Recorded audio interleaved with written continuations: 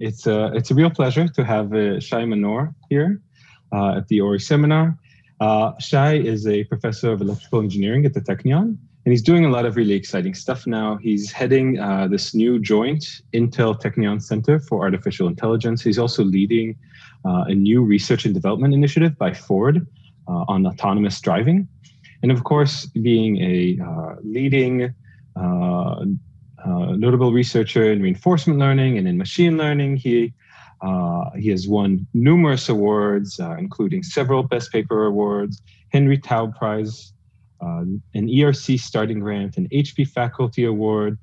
He's also a Chorev Fellow, and I think this is just a subset of all the various awards. And so it's really exciting that he's here today, and he's going to tell us about risk and robustness and reinforcement learning. Thanks, Nathan. Just correction, I moved from Ford to NVIDIA, so now I'm with the green machine. Today I'm going to tell you about risk and robustness in RL. So this is really a research that has been going on for almost a decade now in my lab. And I'm going to give you sort of not just why we're working on risk and robustness, but also what is my view, at least, on reinforcement learning and what is going on in this field and what are the important open questions. So RL is really all about sequential decision making, and we'll have 3 running examples throughout this talk. So the first one is Tetris. This is the game that I think you've all played. You need to clean. Shie, just FYI, we can't see your screen right now. Maybe it's just me, but I can't see your screen. I can. I can. Sorry, it was just me. Sorry. Yeah, it works. Sorry. Please go on. Sorry. Apologies. No worries. And then there is another example is an American option. So this is a put option. There is a strike price K, and whenever the price is above it, you're going to make money, and otherwise you're not going to make money. And the maturity date is T. So this is a sequential stopping decision problem. And more on the robotic side, there is a pinball domain. So in pinball, you want to move your blue ball to the red target, and you can go from the top or you can go from the bottom, but everything keeps shaking. So this is like everything keeps going on like this. So you have to control the pinball. It can be quite a difficult task. So those are the examples for sequential decision problems that we'll play with today. So the model that we're going to talk about today, the classical MDP model. So we have a controlling agent, which is really us. There is a controlled entity that we're trying to control. We observe some indication of the state, maybe the state itself, maybe some observation thereof. We get a reinforcement signal, we'll call it the reward. As a result, the agent is doing some action, and then something happens to the control entity. And this is a very abstract, of course, model for MDPs. So this is sort of the classical model. State is a state space, P the transition probability of the controlled entity, R the reward, and A the action space. So today we'll assume that states are given. So the states of the control entity are known. The actions are also known. So the problem is sort of easy. You see that there is a new fan there, Nathan. The transition dynamics and the reward are not known. So this is sort of the classical RL setting. When you know what you can do, you know what you can observe, but you don't know what is the effect of your actions, and you don't know exactly how much are you going to get. And the classical objective that has been studied, I think, for over 60 years now is the expected discounted return. So this is basically you want to find the policy pi that maximize your expected cumulative discounted return. And just one of my favorite quotes that we know that this is a model, we know it's not correct, but we hope that it's somewhat useful. So just what happened in the last few years. In the last few years, we saw lots of RL algorithms, and this is a sort of a brief ontology of those algorithms. You have model-free RL, model-based RL. So in model-based, we try to either learn the model or we assume that the model is given. In model-free, we're trying to simulate. So we're trying to either optimize the policy or optimize something else called the Q function, which is going to give us a policy. So there are lots of algorithms, and each of those algorithms here probably deserves a talk on its own. So we have many algorithms, but we only have very few real-world successes. So whenever there is a real-world success, then the whole community touts and shouts yay, but this is still a fairly a rare occasion. So it happens once every 3 or 4 months, and the question is really why. So and then in this talk I'm going to try and give you an answer why and how this could be remedied. So let me start with one of the reasons, which is psychological. So I'm just going to give you one slide about it. And this is an example for a reductionist fallacy. So let's agree on the following 3 sentences. So let's agree that only smart people can play Go well. This is a very, very hard game to play well. Let's agree that almost everybody can tell a joke. And let's agree that computers are really good in Go. So that I think is something that we can all agree on. So a logical potential conclusion is that computers can easily tell a joke. Now, I don't know if you ever heard a computer tell a joke. It's not very funny. So some activities that are very easy for humans can be assumed to be also easy for computers. And that's just a fallacy. And a good example of that is in action planning and movement, where humans can move fluently, perhaps the result of a billion years of evolution, but for computers, this is and robots, it's still very hard. And there is a really nice introduction to this concept of false reductionist fallacies, where we're trying to oversimplify some problems. And if you have the time during this COVID years, then you might want to read it. Some people want to do whatever humans can do. So whether you grew up wanting to do the Terminator, Agent Smith, or Commander Data, by and large, when you use machine learning or reinforcement learning in terms of robotics, this is a state of the art. So this is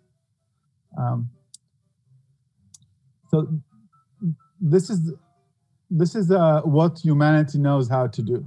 Okay, this is when Boston Dynamics posted their the recent movie, which I'm sure all of you've seen, but the robots that are dancing to the music in a perfectly choreographed scene. This took them 1.5 years to compose, and everything there was perfectly designed. 1.5 years of several engineers. So basically, we're pretty bad in doing, and even we're not even close to anything that is remotely like the above robots. We're very far from AGI. And then I would like to sort of explain my view a little bit. So there are really 3 types of problems in RL. There are the static problems. And the static problem, it's basically there are no other agents. You just want to solve a planning problem yourself. It can be very difficult, but it's just a planning problem. So this is akin to driving in the road when there are nobody else there. So if you want to get from point A to point B on the road, it's not a very difficult problem. And in the example of Pac-Man here, so imagine Pac-Man with no ghosts. So just Pac-Man needs to sort of find a way to cover, maybe solve this Hamiltonian problem. Pac-Man is trying to get as quickly, to eat as much as possible, as quickly as possible. Those are static problems. In dynamic problems, there are other agents that we have to take into consideration. So there is, in the case of driving, there are other drivers, but they don't see us. We are like ghosts to them. So we have to take into account the existence of other agents, but not the way the behavior of other agents or their reaction to us. And in the case of Pac-Man, this is Pac-Man with the ghosts, but the ghosts do not see Pac-Man. They just move around like that without reacting to Pac-Man. So this is a problem that we probably know how to solve pretty well, maybe not perfectly so. But then the most interesting problem is the counterfactual problem. In counterfactual problem, other agents react to what we do. And so this is like driving on the real road where other drivers are going to react here. In the case of Pac-Man, where the ghost and Pac-Man interact with each other. And that's really the type of RL problem that we need to solve for any meaningful real-world application. This is a problem I've been working on for the last 3 years. RL is driving. Just to give you an idea how complex it is, that it's not even clear what is the reward. whether it's money, time, energy. It's obvious that killing someone is bad, and getting to a place as quickly as possible is good. But then, weighing the different types of objectives is something that is quite difficult and also varies from person to person and within a person. In terms of state of observation, this is not. It's pretty difficult to understand what I can do because eventually in driving the outputs are very simple. I mean, there is the steering wheel, there is gas, and there is a brake, and maybe there are some signals, but that's about it. But if you think about in the granularity of hitting the brakes or hitting the acceleration pedal, then you're probably not going to go very far. So you need to think about in much more abstract terms rather than atomic actions. You need to think about what I can observe, what are the entities, and just once you try to solve a real RL problem like driving, it becomes pretty nasty. So the way I think about problem data, I don't think about artificial intelligence. I think that's an oversold term at this point in time. Think about what I call extended intelligence. So in my view, almost all interesting problems, the controlling agent is not going to be standalone. So there will be another agent, whether human or not, it is going to extend the controlling agent. And what is really important is the interaction between this controlling agent and the extending agent.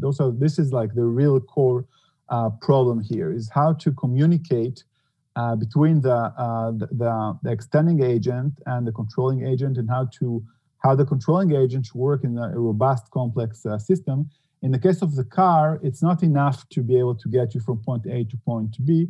It has to be safe. It has to be perceived as safe as well, and those are complex issues. So, and before I get to the math part of today's talk, I wanted to mention the principles of AI. So there are really 5 principles that I think are I mean, this is what research should be about. So research should be about what's written here. So awareness means that we know how well the system performs. It can sort of audit itself. It knows what is happening to it. Accountability means that it can explain its actions. It can reason by words, by example, or by any other interpretable means. So it can justify what it did. Adaptivity means that you need to function properly under a variety of conditions. Maybe some are expected, some are less expected. And then the lifecycle consciousness, which is something that I think for us as a, I don't know, for OR person or machine learning person, is a little bit difficult to understand how important it is, but it really is the key issue, that you need to be able to debug and decompose a system. And currently, black box systems are just, it's impossible to debug a black box system. It's very difficult. It's not even clear. There are no tools for doing that. And last but not least, scalability with resources. So those are the 5 principles. And whenever I want to judge a research project or a research endeavor, I judge them according to how much they contribute to each of those 5 principles. And today, in the rest of this talk, in the more mathy part, I'm going to talk about risk and sensitivity and robustness. And those are really about scalability, adaptivity, and accountability. To a lesser extent, to almost no extent, about life cycle, and to some extent about awareness. So basically, this whole research direction comes from wanting to have aware and adaptive systems. So from now on, I'm going to focus on this particular aspect or facet of the research, which I think is quite interesting. So let's talk about why we should be risk sensitive. So here we have the pinball example that we mentioned before. So you want to get the blue ball to the red target. And there are 2 options for you. You can go from the upper tunnel or from the lower tunnel. From the upper tunnel, the probability, here is a probability of the function of time. And you see the red curve is basically, it will take you longer on average, but you'll get there with much higher probability. Well, if you go from below, then it will take you sometimes shorter time duration, sometimes a longer duration. You can hit one of the walls here, and that's going to take a bit longer. So basically, in this case, risk sensitivity or risk awareness is going to get you to robust policies. So the image that you should have in mind is that I'm going to try and protect against very lengthy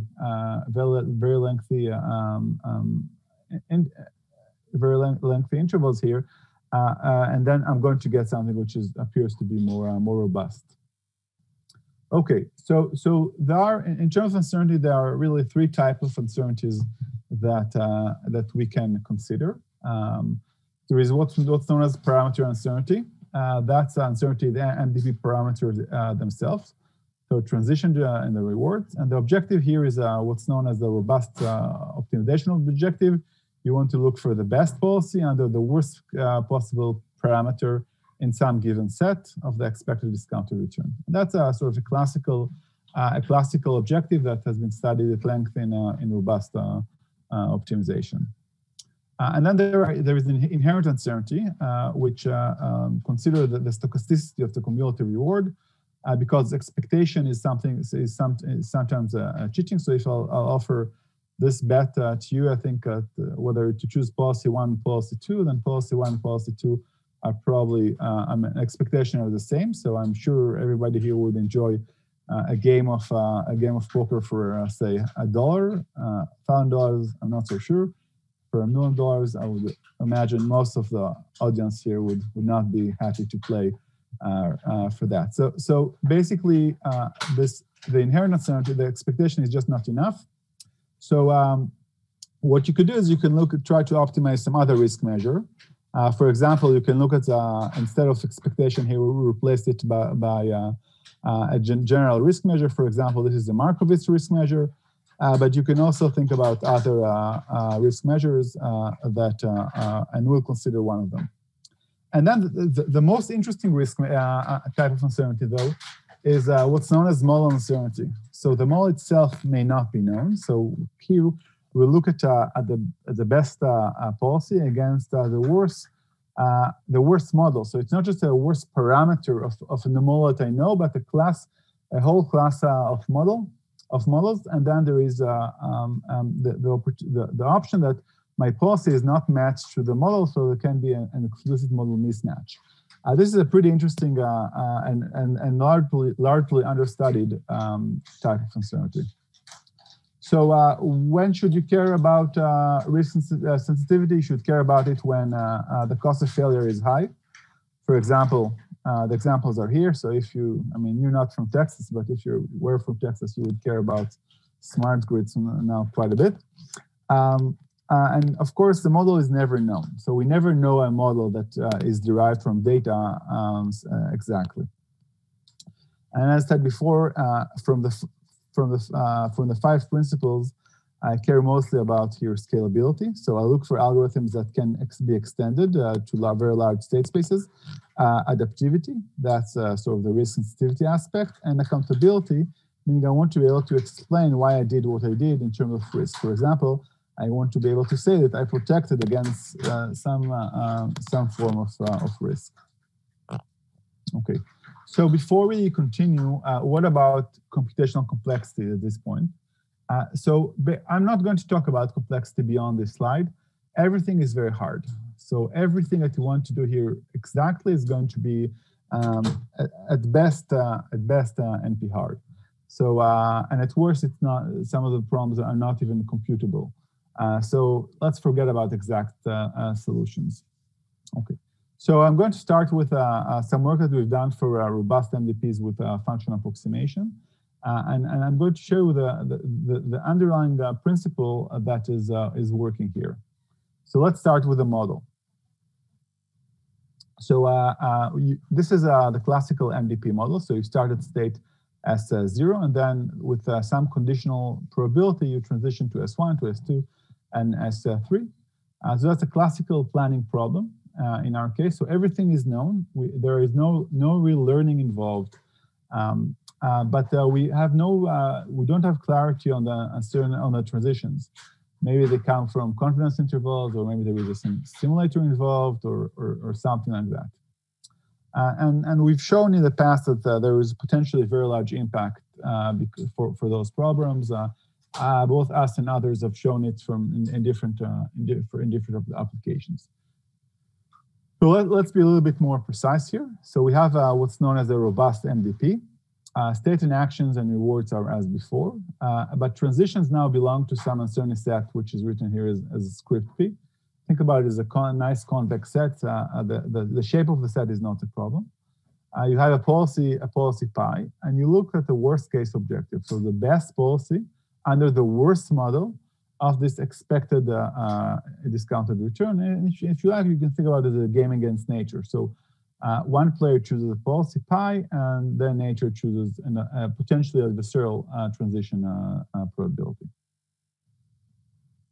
Okay, so what is happening here? We have what's known as a robust value function. For a given policy pi, we look at the worst possible parameter of the expected return.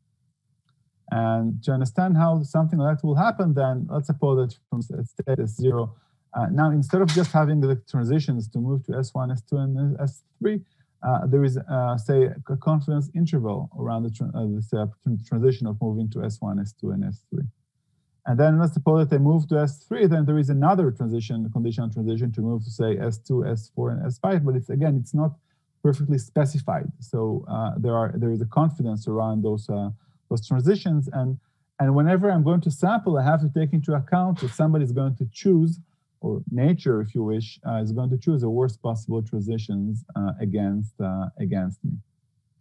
So this leads to the robust development equation for a fixed policy. So this is a set of equations. So V pi of S equals the immediate reward plus the discount factors times the worst possible transition in my set times expected next state return. So this is a nonlinear Bellman equation. It's still a Bellman contraction operator. It's governed by a contraction operator. So for small problems, you can show that it's solved, and then under some rectangularity assumption, which means that the set P can be divided into a product set. So P of S of the set of uncertain transitions can be written as a product in all different states. Then basically the problem can be solved. But then for large problems, you need to solve a very large nonlinear contraction-based problem, and it's not clear how that can be done. So the natural approach would be to say, let's look at the function approximation. So you can look at the state-dependent features, say in this case phi of S, and then it's a linear function approximation. So we believe that the value function can be written as the function of the features times some parameter vector W, which we try to find out. So how do you solve this problem in the standard case? So in a standard case, you just write the V pi of S, so the value of S, equals the expectation of the discounted return. So I can now sample one trajectory from starting in S, and then sample another trajectory. I'm going to solve many trajectories for many S's, and I can do a simple regression for W. So I can basically now solve it as a linear regression problem. I'm going to write instead of V pi of S, I'm going to look at the linear function approximation, and off I go. So you can solve it with your favorite regression algorithm. So the classical case is, I think, well understood, but now there is a problem for the robust case. So for the robust case, I don't have expectation here, but rather the worst case model or worst case parameters of the expectation. But I cannot regress now because I don't know how to sample. There is no way for me to sample from the worst case model because I don't know what it is. Solving the worst case model seems to be as a difficult problem as finding W itself. So I really cannot use the sampling-based approaches, at least not naively. But not all is lost. The idea that you can use here is to bootstrap. So the bootstrap is an age-old idea in statistics, and basically it works in a very simple way. So we have here, we start from some initial weights, W0. That's going to be our value function, initial value function estimate. And then we sample n states, and it should be a fairly large number. And then at every iteration, we generate a regression targets in the following way. So we say, let's suppose that our previous estimate was correct. So our previous estimate, which initially may be bad, but let's suppose that we reach a point in time where it's pretty good. So this is our previous estimate. And now, given that this is our previous estimate, solving this worst case problem is easy because this is given to us. So this is like solving a regular minimization problem. So we're going to look at the worst possible model for this particular xi.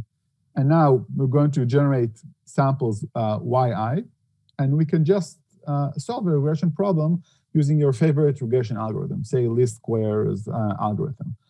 So once you do that, then you can iteratively keep on finding weights.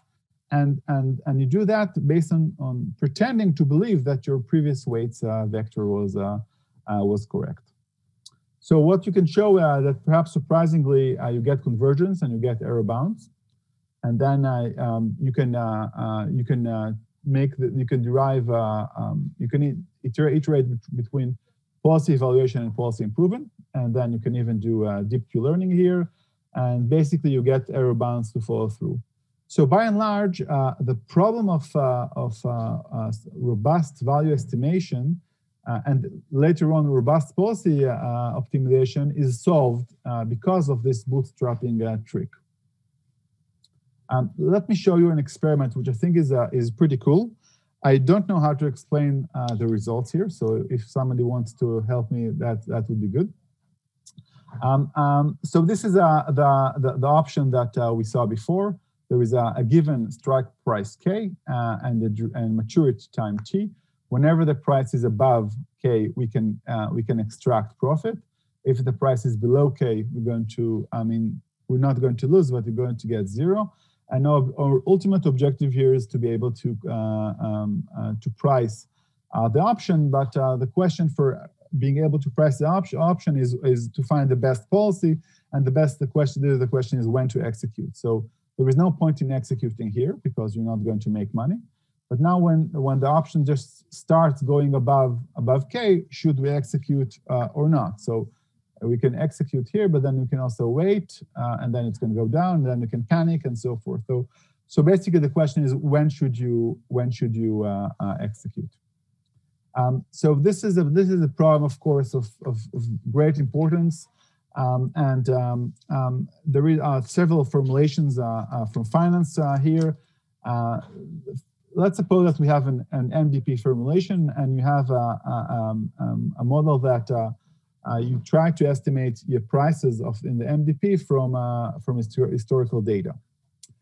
So when you think about, this estimate is going to be not that good because, of course, the data from more than a year ago is probably stale data. You don't have a lot of data, and you want to consider your estimation uncertainty.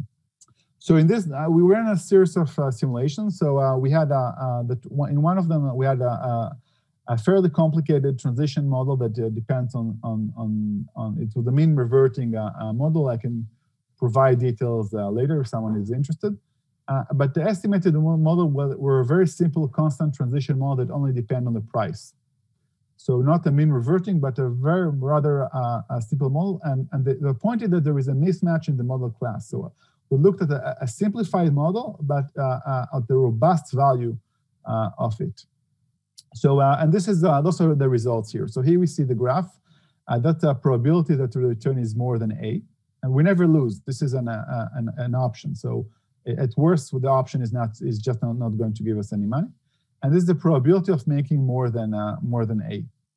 And what we see here that if you try to build a nominal model, then your performance are, not as good. They're completely dominated by the robust model.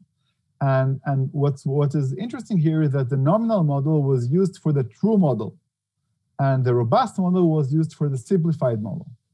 So what we see here is an instance of not just being, I mean, we only aimed for in the formulation for in what we call inherent robustness, so for two-parameter robustness. So robustness is the parameter uncertainty.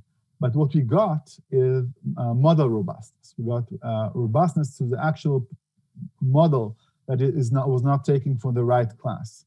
And that's a phenomenon which I said I don't have full understanding of it, just intuitive. I think it's a very interesting avenue for research. So I'm going to now move to a somewhat different type of robustness. So that now would be a good time to ask questions if you have any.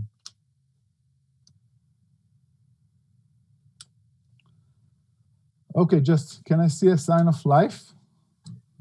Sure. This is Jim. Hi, Jim. So in your this American option model, did you use also the linear function approximation somewhere? Yes. So this is there was a usage of linear function approximation. It's a fairly complex. I mean, the model itself is fairly complex. Yes, but in your solution, robust solution, you rely on that iteration, that there's a functional approximation going on, right? So which class? I mean, is this a lot domain knowledge needed, or something that's quite standard? I mean, something brute force, maybe neural network, or something. Which class model or function you use? So I mean, as far as I recall, the model itself was not. We didn't have to use. I mean, the issue is that the number of parameters that you want to optimize are not that large. So you want to basically get if you get fewer parameters, you get a better model. So the true model was a price, was the model that where the transitions depend on the price and on the trend, and the model that we learned was the model that where the transitions only depend on the price and not on the trend. Okay, so I see. So the mod. Okay, so this is different from your robust value iteration procedure, right? This example is it's not exactly using that, right? It's not exactly showing phenomena. Yeah. Okay. Good. Okay. Yeah. Thanks for clarification. Sure. One quick question. Yeah. Sure. I was wondering, like in the previous example, so an alternate policy would be to, sorry, there's an echo. I think, Jim, your mic is on. So one other policy would be to have like a uninformative prior over the class PI and run Thompson sampling. And given that you've done a lot of work on that, like what's your sense of when that's a good idea versus when like using a robust estimate is a good idea? So when you have lots of data, then you should go robust. When you have a lot of interaction or interaction potential, you should go with Thompson. So basically, if I give you a lot of offline data and I tell you, go with try to use that, then I don't think Thompson sampling is going to give you anything better. When it's really online learning decisions that you care about the most, then you should probably go with Thompson or one of its siblings. Yeah. So I have a quick question as well. Sure. Yeah, so you're saying that the difference is it's more offline. You're just using this data and then you're being robust. So one question is, you could still introduce, you could take a Bayesian perspective and do some optimized posterior risk, even in an offline setting. But that's probably just another approach and would perform similarly, do you think? I think would not only perform similarly, I think it would be exactly identical. Yeah. I mean, I don't want to ruin the punchline of this talk, but we'll saw something similar like to that. I think that those are all facets of the same coin, and they are actually strictly identical. Okay, and I was wondering if you could speak a little bit to, one, how you calibrated your robust uncertainty sets, and two, why, so we have robustness in the sense that we have upper bounds because we're looking at these soups and uncertainty sets. But in what sense should we think that this sort of robustness in the value should lead to policies that are also robust? Okay. So I'm going to give you a high-level answer. I think to get to the details will require probably most of the rest of the time that I have. But on the high level, robustness offers you a form of generalization. So if you want to generalize, I think those are the two concepts are while they seem perhaps opposing in some sense, they are quite equivalent. So if you build robustness into the value function, it's going to give you a policy which is going to generalize well. Okay, so, thank you. So what we're going to do now is we're going to talk about risk-sensitive policy gradient, and I'll especially talk about the conditional value at risk that is a known risk measure. So this is just to remind you and to fix notation. So conditional value at risk, you have a random variable x. There is a quantile alpha, when alpha is say 5% or 10%, and alpha conditional value at risk. Or shortfall is just a conditional expectation given that x is in the lower alpha quantile. So this is, of course, sensitive to rare disastrous events, very commonly used. And estimating it is really easy, right? Estimating the expectation is, say, the empirical mean. So estimating the alpha, the CVAR, alpha CVAR, instead of dividing by the number of samples, you divide by alpha times the number of samples, and instead of taking the average of all samples, just the alpha n worst samples. So CVAR is fairly easy. And then what you're going to talk about is about policy optimization. So the policy is encoded by parameters. This is what people do in all practical fields of RL, robotics, grids, everything, usually by a deep network. So there are parameters. Those parameters affect the stochastic system, the dynamics, because those are the policy parameters, and also the payoff. So in the standard objective is just to maximize the expected return. A risk-sensitive objective instead just replaces the expected return with, in our case, the CVAR, but there are other risk-sensitive objective you can think of like maximizing the expected return subject to CVAR bigger than something or things of this nature. So in previous work that was done mostly in operation research, people consider more of a portfolio optimization type, where a specific player does not affect the choice of the portfolio is assumed to not affect the market because the player is small enough and so forth. It only affects the payoff function. But from an engineering perspective, the policy itself, the parameters of the policy do affect the system dynamics itself.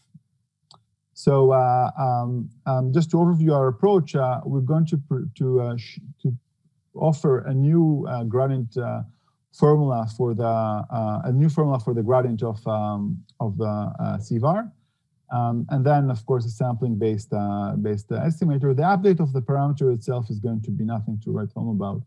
It's just a standard stochastic gradient descent. So let's go to the basics a little bit. So this is a likelihood ratio method, also known as policy gradient. So how do you estimate the gradient of the expected return? You just write the gradient, you push the gradient in, divide and multiply by f of x, and here you have the expectation of the gradient over f of x given x. And now you can sample from this expectation of a given policy. And this trick here is just to look at the gradient of the log of the PDF of x. So this I think is something fairly well known. It's known as the policy gradient theorem or the likelihood ratio method. I think this is something that is taught in simulation classes. Okay, so what about the CVAR? So we see that to estimate the gradient of the expectation, we can just average the n gradient of the log of each sample. So maybe we could just take the alpha and worst samples and be done with it. Do the same thing exactly. And this would not work. And the reason is Leibniz integral law. So now is a flashback to calculus 1 or 2, I guess. So the gradient of the integral from -infinity to q of a function has two terms. There is one term which is the usual term, integral from -infinity to q, but there is also a correction term that is determined according to the dependence of q in the parameters. So the dependence of the quantile itself, because if the quantile itself also depends on theta, the policy parameters, then we have to take that into account. So basically, this leads to the following result. So the gradient of the CVAR of any random variable is the expectation of the likelihood ratio. That's the same as we have for expected return, but you have to deduct from that q, the quantile, the true quantile at theta. Of course, everything is conditional on return less than q. So this is a formula that comes from first principles. But then, of course, we don't have access to the actual quantile, which you can only have access to the empirical quantile. So we can approximate over the alpha and worst samples of this likelihood ratio, and here we have minus the empirical quantile. And the algorithm, so the algorithm that you're going to get is pretty simple. You draw n samples, you estimate the empirical quantile, you sort the returns, you select the alpha n worth element, you substitute in the estimation algorithm, and that's it. That's really the algorithm. So what we see here is that if you had a standard policy gradient, then all that you'd not be able, you just would estimate things regularly, and you don't have to estimate the empirical quantile. So let's see what gives here in terms of applications, maybe quote unquote here. So we look here at softmax policy. This is a Tetris, and we compare in red standard policy gradient, and in blue this stochastic gradient descent based on CVAR. So let's see the histogram of results. So the standard policy gradient is in red, and the CVAR policy gradient is in blue. Larger score is better. Okay, so obviously the red looks better on expectation, and indeed the average reward is much higher. Also note that the quantile is higher. So the alpha quantile of the standard policy gradient is higher. But what happens to the CVAR? The CVAR is lower for the standard policy gradient compared to the CVAR gradient, which is what we looked what we expect to happen. And you see the result here. So those are the really low scores. Those are the scores that would embarrass you if you ever play Tetris. So we see that in the area here, which is very low probability, but still non-negligible one, the standard policy gradient just go there much more often, while the CVAR policy gradient is much lower there. So what we see here is that if you care about not getting embarrassed when you play Tetris with your kids, and this is a good way to do that. Okay. So in the interest of time, I'm going to skip other risk measures, and I want to tell you a little bit about something which is, I showed you this picture before, that risk awareness implies robust policies. And then I sort of hand-waved my way around it. So let's try to be a little bit more precise here. So it turns out that the conditional value at risk and model uncertainty are precisely equivalent. And I want to define a particular type of uncertainty set, which is what's written here. So I'm looking at a multiplicative perturbation. So the perturbation at st+1, there is some nominal value, and then there is some budget for the uncertainty. So, and this budget had this property that the product of this budget is less than some parameter eta. So this means basically the worst cannot happen at every time. If I deviate a lot from from my nominal value, then I have to sort of compensate by not deviating a lot in other places. So this defined a kind of a weird uncertainty set, which has some uncertainty budget. Of course, note that if eta equals 1, then there's nothing I could do. I have to be precisely at the right value. So meaning I'm always at nominal. So when if eta is very large, then I can deviate in many places. So the whole idea that the worst cannot happen at every time. So the theorem and the result here that that if you want to solve CVAR at 1 over eta, so a conditional value at risk with a percentile of 1 over eta, think about eta is say 10, so it's going to be 10% worse CVAR, then this is precisely the same as solving the robust optimization problem or the robust MDP, where your disturbance belong to this perturbation set of multiplicative uncertainty. Now, I think this result should sink into a little bit because it has a very profound meaning. It means that whether you want to optimize a CVAR or you want to do this robustness thing, you're doing the same thing. You're just calling it by different names. And in fact, it is our belief that every robust optimization problem of a certain class, again, there are some technical literature here, is equivalent to some risk measure. And every, I'm not going to go into the details here, every convex coherent, again, if you don't know what it is, I'm not going to explain it in the next few minutes. Risk measure is equivalent to a robust optimization problem. And what you want to solve, that's up to you. That's a computational question. It's not a modeling question at this point. So if there are any questions, I think now though would be a good time before I'm going to tell you about some more recent works that try to take this idea of robustness more into practice. So we have one question from Shane. Yeah, thanks, Danik. So I was just curious about that particular form of uncertainty set. It looks very, very strong because if I'm reading this correctly, it's for all possible sample paths, all possible actions. This product has to lie below eta. Right, but no. I mean, it's definitely true that it's a strong form, but note that eta is a multiplicative element. So eta multiplies this nominal value, and that's basically what we're seeing here. That and think about if you're looking at 5%, then eta is say 20. So this is a product set, and that's it. I mean, this is a result. I don't have anything else to say, but I know how to prove it. Fair enough.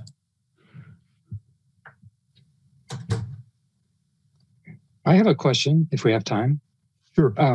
The question is, from a practical point of view, how would you, so if I think about this as a convex coherent risk measure, like how do I think about the risk measure that I choose, or alternately, how do I think about the set of models that I do my worst case over? Do you have any advice about that?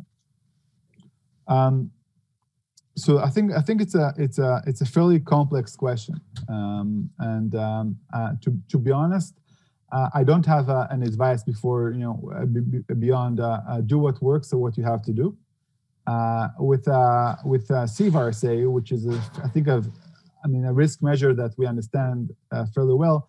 There's also the question of the quantiles. So how do you choose 5% or 10% or 2%? I mean, what is the value that you actually want to do? So there is a whole subculture of trying to find the correct risk measures and how to tailor them for particular tasks at hand. Some of them, if you look at the exponential risk measure, so this is, you look at trying to optimize e to the power of minus lambda times the cumulative return, expectation of that, of course. So this lambda determines your risk attitude.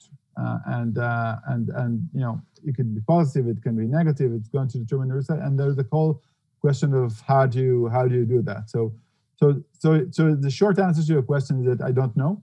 You know, that's a question for you know, maybe people that are more applied than I am. But all I can tell you that if you're going to choose between different values of CVAR, you're not going to get dramatically different answers. And you can see that from what's written here, right? I mean, if this is your uncertainty set, if you modify eta from, you know, from 10 to 10.2, then probably not going to make a big difference. So you have continuity, at least for convex coherent risk measure, you have some continuity. And choosing the right one, it's really a design choice or a regulation choice. In power grids, for example, it's going to be regulation. So in power grids, you're talking about something like how many hours in a year your grid is going to be your grid is going to be off. So this is going to determine that you're going to probably look at CVAR, and then you know, if you live in any place but Texas, then it's probably going to work out well for you. Okay, thank you. Sorry, could I ask one more question before you go on? In this, well, when one uses likelihood ratio gradient estimators, a notorious problem is variance of the gradient estimate. Mm-hmm. And that's particularly a problem when you take these kinds of products of many, many terms. Is your uncertainty set going to have the impact, sort of a happy impact, of bounding the variance of that likelihood ratio estimator as well? Reducing, not bounding. But yes, it's going to reduce the variance, and that's one of the boons of the approach. Great, thank you. Okay, so Nathan, how am I doing on time? So we have 7 more minutes. I know a lot of people have to leave on the hour. Okay. So just FYI, and if you want to leave time for questions at the end, or if you want to make sure to get to your take-home messages. Sure. So I'm going to talk just about one of the works, more recent work, and I want to. This is a practical way to do action robustness. So this is what we call a trembling hand model. So you want to choose policy, or you think you're going to choose policy pi, but in fact, you're going to get pi with high probability, 1 minus alpha. But with a small probability alpha, you're going to get something else, like something that is even adversarial. So you can think about like your hand is sort of trembling, and with high probability, you're doing what you should do, and then with a small probability, something else is happening. So this leads to what you call action robust DDPG. DDPG is for differential policy gradient. So this is a process that has, you find the optimal policy, and then there is an adversary that is going to, with small probability, but it's going to be do the worst possible thing against you. You evaluate the joint policy. So this is the mixed policy that with high probability chooses what you want, and with low probability chooses what the adversary wants, and then you go in a loop like that. So now you have an optimal actor policy, an optimal adversary policy, and you evaluate them, and then you loop all the way, essentially ad infinitum. So this is just to give you an idea of how what can happen here. So this is so the baseline is in blue, and here we have a problem that we change the relative mass. This is a balancing problem. It's a pole balancing problem. And what we see here is that not only that you get better performance, the performance here, this is the noise probability, and this is the relative mass. So the relative mass here is 1. As you make the problem more and more difficult, you get better generalization, not only for the problem that you want to solve, but also for the original problem. So also for the problem where there is no where there is no noise. So what we get here is that, I mean, we can do the whole loop there. Everything works here. We do it with deep learning. There is an underlying very complex deep learning algorithm. But the crux of the matter here is that you get an algorithm that works not only for your problem, but also works better for other problems. So I'm going to skip this one, and I just want to my take-home message. So one take-home message is basically you should solve robust or risk-sensitive MDPs. I mean, they're just a better way to handle uncertainty. They're scalable, they work, and they have lots of applications. And if you ask me what is like the big question here that is remained is how to formulate regularization and generalization in reinforcement learning in general. This is something I've worked on for many years, and I feel that right now I'm about to solve it. Like this is risk and robustness is a solution to make RL algorithm generalize, and the form of risk and robustness may be different than what we initially thought, but this is what make algorithm work. The being able to be robust is another coin for another facet of regularization and generalization. And just to sort of, the classical, if you want to think about what is reinforcement learning, then in the last few years, we focused on algorithms. This has been the focus of the community. That was great, but that was then. Now we should focus on other things, on the data, on the representation, and on the 5 principles that I mentioned before: the awareness, accountability, adaptivity, lifecycle consciousness, and scalability. And just my personal notes from working on some autonomy problem, we're very far from full autonomy. I don't know how many years, but we're very, very far. And because RL works best when you have either an environment which is very stochastic or that you have a superb simulator. And when you do a lot of control actions, like in the stock market and in other maybe computer networks, but the real world is neither. It's not highly stochastic, and you don't have a simulator. You have a lot of agents that are interacting. And really, by the way, one key lesson that I'm just mentioned here is that the key is applications and the lesson that we learn from them. An application here is something that somebody is willing to pay money for. So this is what an application is, and I think RL is coming of age now, and there are lots of exciting things that are happening. So with that, I will conclude. Thank you for your time.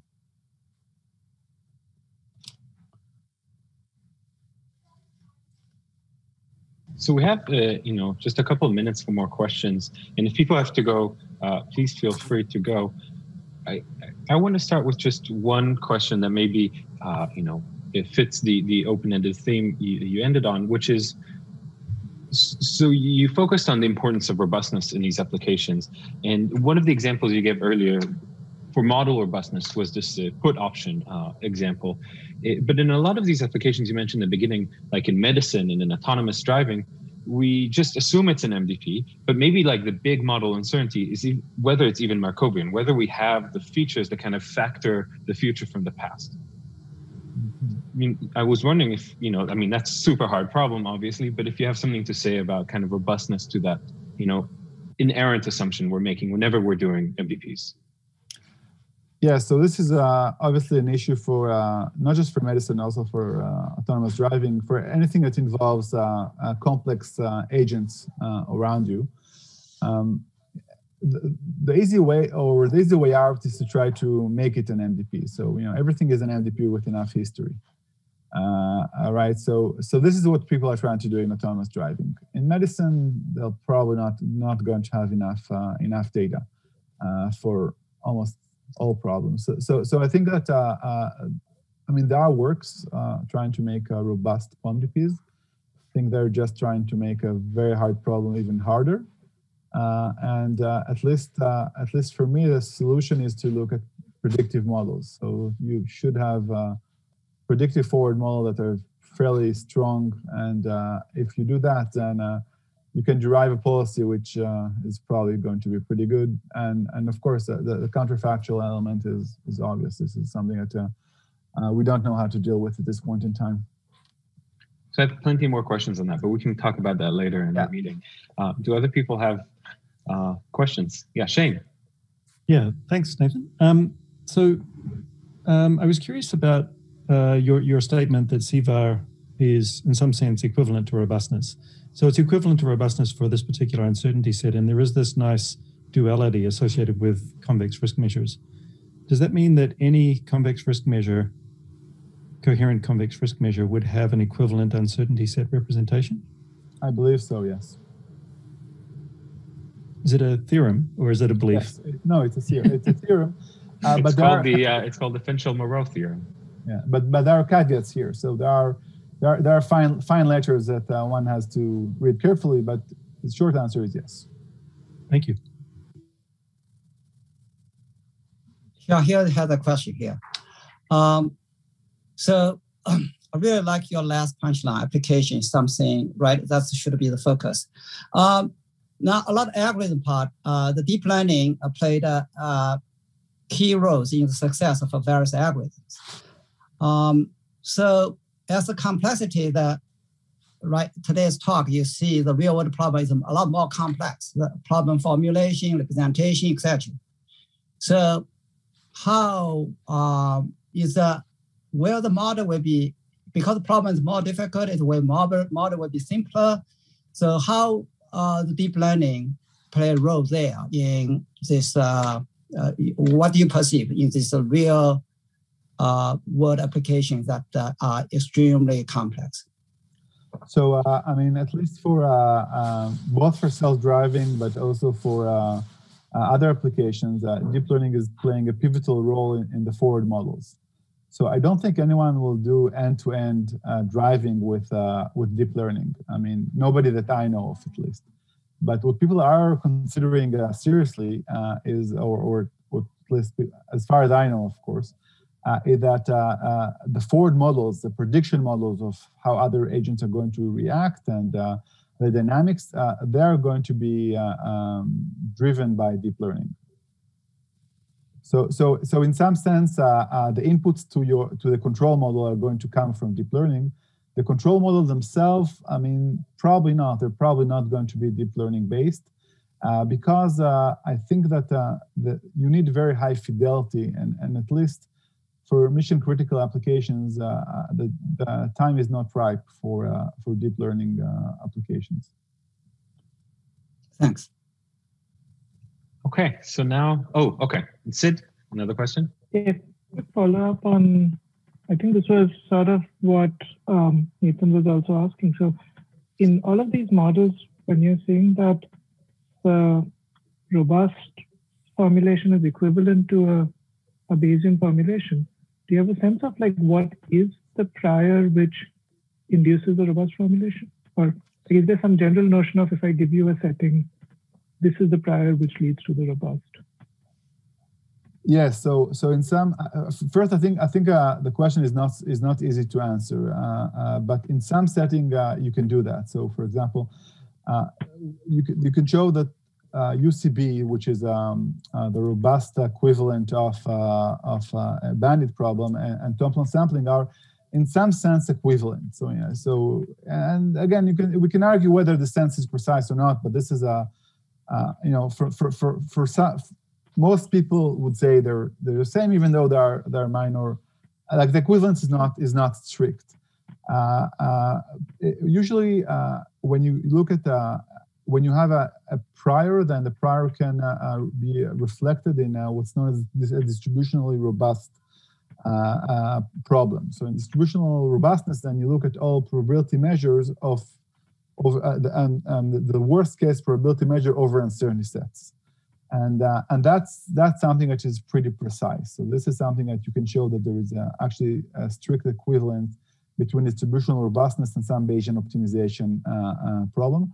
It doesn't mean that one is easier than the other. Both are pretty difficult to solve numerically or algorithmically. So there is an equivalence. Usually the Bayesian, if you have a very strong Bayesian prior, then you should use it. So the rule of thumb is that if you know what is your problem, then you should try to solve the problem you really want to solve. But often this is a much easier said than done, and we use a flat prior, and flat prior is just not informative. So it basically gives you a sort of a bland, robust optimization problem, which is not too interesting in the same way that the Bayesian approach would be non-interesting. So what I'm trying to say is that in the flat case, everything is the same, and then in the non-flat case, things become interesting. I see. So maybe the way I was sort of thinking about it is, it feels like it would be interesting to know when the flat prior is actually equivalent to this sort of a robust prior. Like what's the structure of the NDP, under which sort of an uninformative prior is actually the hardest one to solve under, versus are there actually MDPs where like the robust prior is stranger than the flat prior in some sense? I don't know. I think I understand what we're asking. It's a good question. I said flat priors are not useful. And flat priors are, I mean, you have no information, so you shouldn't expect to gain anything from it. Could I ask? I think I'm talking to you next, so yeah, I should hold up. Feel free to say that we should talk about this offline, but I'm sort of curious about exactly how tractable these optimizations are when you're using these gradient estimators based on likelihood ratios.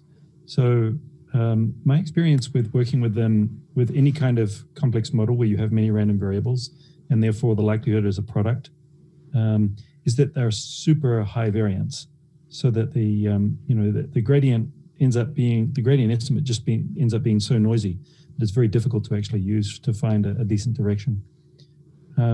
What's your experience been? So I think the answer is it depends. The issue that I think that nowadays you expect to run problems for billions with a B of samples. So the compute power has grown, I mean, so much that you expect to just simulate the heck out of any problem. And while there is a lot of variance, there are techniques for variance reduction that work quite well, and the optimizers, I mean, EDAM or other optimizers are quite good. So while there is a lot of variance, we sort of handle it by different tricks, and the deep learning people are very proficient in. So I think this is, at least for the application that I've seen, I think this is a problem which is surmountable. So I can appreciate your point about sample sizes being potentially huge, but billions with a B will disappear pretty quickly when you have product with a P of these likelihood ratio terms where each one is kind of super variable. Yeah, by the one thing that you should notice that I think what most people do, at least in RL, that we don't have very long trajectories. So our trajectories are not typically not thousands of samples. Typically you have a scenario, and this scenario is going to be maybe 100 samples, probably even less, and then you're going to run it a gazillion times. So I think that I mean, this is of course a problem, but it's not different than other problems in deep learning where you have lots of variability and noise from God knows what reason. So I think that at least when people run with scenarios, I think it's fairly manageable. Just think about the self-driving car, right? I mean, most of the time it's really not interesting what is happening when you're driving, right? I mean, nothing happens.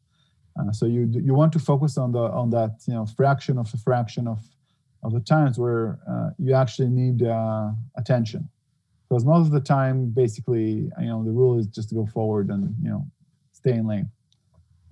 So I think that the trajectories are usually pretty short. Great. Okay. Yeah, that makes sense. The truncation of the run length is a common trick for. Yeah. Thank you. So I think now is a good time to wrap up, and I'm sure there's going to be lots more questions for Shie in the meetings. So thanks everybody for coming, and thanks Shie so much for joining us today. My pleasure. And see you in our meeting. Okay. Thank you. Bye. See you guys.